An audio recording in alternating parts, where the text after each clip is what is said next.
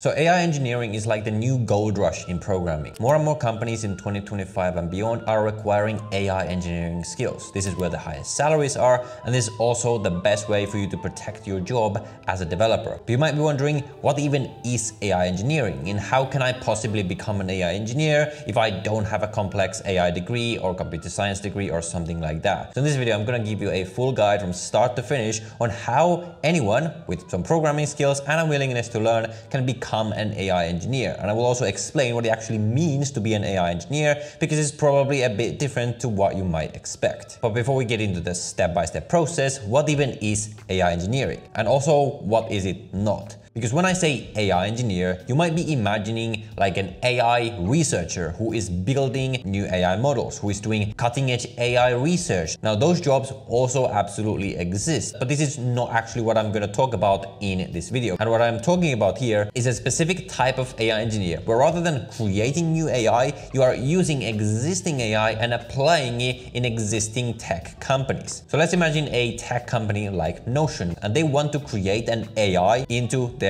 software, but they don't know how to apply all of this LLM technology and everything like this into their software. So they hire an AI engineer who is basically just a programmer with the skills to use, for example, the OpenAI API and integrate it into Notion, perhaps do some prompt engineering, perhaps train the model a little bit to create essentially their own AI chatbot. Not through creating a whole new AI model, but utilizing existing AI technology and integrating into their software system. So this doesn't require a ton of super deep knowledge about the internals of how to create AI, but simply programming and essentially software engineering knowledge with some specific knowledge on how to use these systems. So why is this specifically a good field to get into? Well, like we discussed, this doesn't require you to have an advanced degree, yet still it has an incredibly high demand, because in case you've been living under a rock, you might have realized that literally every company out there is trying to integrate AI. Like, it's to the point where I even find it annoying how much AI is literally everywhere. And I think even in places where AI probably wouldn't be needed, but for you as a programmer, this is an opportunity, because every company right now is competing to apply AI to make their products better. And this can be a great way to earn super high salaries and protect your job, because these are the programming skills that are most in demand today. So with that out of the way, how do you actually become an AI engineer? Well, step one is simply to learn programming and software engineering foundations. This might sound obvious, but obviously when we're becoming an AI engineer, that is just a type of software engineering, you first need to have a good foundation in programming and software engineering. And specifically, I highly recommend that you choose Python as your programming language. And if you already learned another language, you might want to learn Python, because most of AI programming simply happens in Python. And specifically, you want to first familiarize yourself with simply Python programming, namely variables, functions, control flow, loops, data types, and all of the different basics. And after the basics of programming, you want to learn the basics of software engineering. Specifically, you want to make sure you're familiar with Git and GitHub, and in general, the idea of version control. You want to know how to deploy a project. You want to be familiar with the command line, with installing different packages, as well as ideally also virtual environments, because this is something that is used a lot in AI programming. And after you have completed a couple of projects, you can move on to step two, which is learning AI foundations. So the first thing here is that you want to just learn to understand what LLMs are, because a lot of this AI engineering these days is relating to specifically LLMs, or a large language model. You want to learn, first of all, what different models are out there, and you want to learn when to use a specific model, because all these different models have slight differences. And you also want to learn a little bit about how these models actually work behind the scenes. And for this, I recommend a great video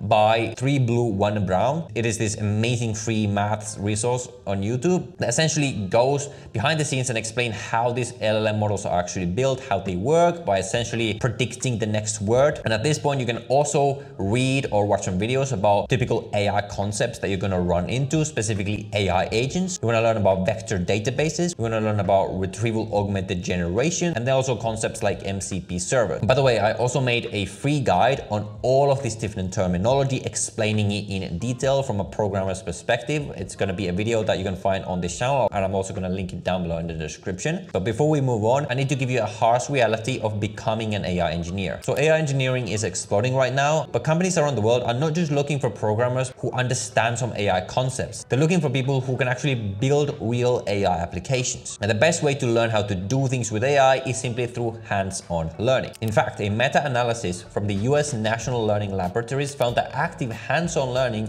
can lead to 3 to 4 times higher retention than simply passive learning through watching videos or something like that. And that is why I recommend DataCamp. And I've recommended it countless of times to people because hands-on interactive learning is what really makes the difference. And that is why I'm also excited that they are sponsoring this video, because their associate AI engineer for developers track is one of the fastest ways to go from interested in AI to actually building production-ready AI tools, and it fits perfectly with everything I'm teaching you in this roadmap. With DataCamp, you write real Python code directly in your browser, and you also get instant feedback as you go. You follow a structured, beginner-friendly path that teaches you everything an AI engineer actually needs, namely, for example, core foundations like Python, working with the OpenAI API, embeddings, Pinecode, vector databases, hands-on AI workflows like retrieval, prompt engineering, LangChain, Hugging Face, and LLMOps. You also get to build real projects, for example, chatbots, summarizers, automation scripts. And when you finish, you're going to also earn an industry-recognized AI engineer certification, which you can show on LinkedIn or on your CV. So if I was getting started with learning AI engineering today, the Associate AI Engineer path by DataCamp is what I would personally choose, because it will give you all the things we talk about in this roadmap, and it's also taught in a way that gives you the skills that employers actually care about. So I will leave a link to this program down below in the description. And with that, let's move on with the roadmap, which brings us to step 3, which is to learn to integrate LLMs in code. And a great place to start is to learn how to use the OpenAI API, which basically just allows you to not just use ChatGPT in their own interface, but to integrate it into your own programs. So to get started, you can go to this website, platform.openai.com, which is going to have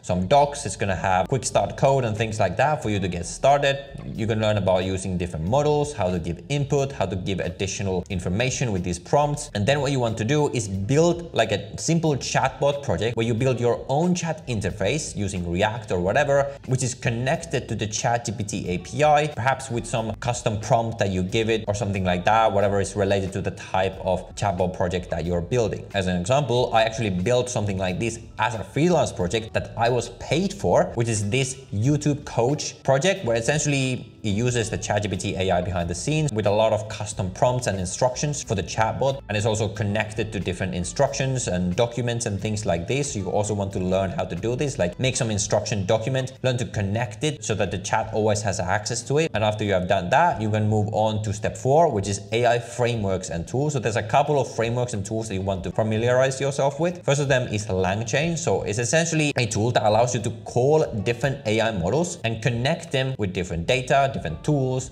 and logic so that the AI can actually do things, not just chat. So I'm going to build a couple of projects using LangChain specifically, and there's going to be tutorials on YouTube for you to familiarize yourself with it. And the other one is Hugging Face, which is essentially a platform and like a marketplace of different AI models that you can create, that a lot of different people have created. And it also includes a lot of data sets and things like that. So you can go there, find a couple of models, learn to build a couple of projects using them. And there's going to be other ones like LangGraph and a few others if you go through the DataCamp program that they're going to teach you about as well. The next step after that, step 5, is using advanced AI concepts. So you remember the list before of the different AI concepts that you wanted to familiarize yourself with. In this step, you want to actually learn how to use them in real projects. So specifically, you want to learn how to build your own AI agent, which is simply an AI that is connected to an LLM, but it also has access to other types of tools, perhaps an agent that can create tasks for you, that can write something for you, that can access a database you have or something like that. You want to build some kind of project that uses your own AI agent. You want to build a project that uses retrieval augmented generation as well as vector databases using Pinecone. And then you want to learn how to use MCP servers. So MCP servers are just ways to connect LLMs to different tools. You can go to the official website of MCP servers themselves, and they actually include quite an interesting tutorial where you can go and build your own MCP server. This is going to be a very instructive thing for you to do. You also want to build something using this. And after that, in the final step, you want to familiarize yourself with what is called LLMOps. So LLMOps is essentially like the DevOps of AI engineering. And what we're talking about here is essentially after you have some type of AI system that uses the OpenAI API or LangChain or something like that, anyone who has actually shipped a project that is used by real people will know that there is a lot of essentially maintenance that will have to be done when you have a project that is used by real people. So LLMOps simply deals with the act of maintaining your system when it is used by real people, especially if it's a lot of people. Things like versions, when different versions of the APIs come up, if something goes down, error handling, using tools like Docker and Kubernetes to make your application scalable, testing, rate limiting, protecting certain endpoints, and essentially just overall software architecture, which is really more just about general software engineering skills that you would need to have when working for any big company as a software engineer, simply learning to apply these skills specifically in the context of using a lot of these AI systems. And the goal here is simply to get the software to work reliably when it is used by a lot of real people. And everything that we went through, if you use the DataCamp program, all of this is going to be taught in it, so you don't necessarily need to like make yourself a whole plan. But if you for some reason don't want to use it,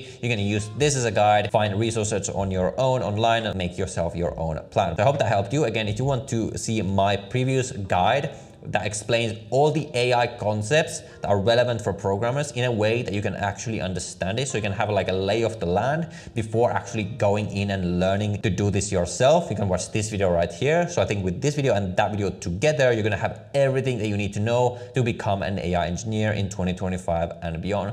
With that, good luck. If you have any questions, leave them down below and I will see you in the next video.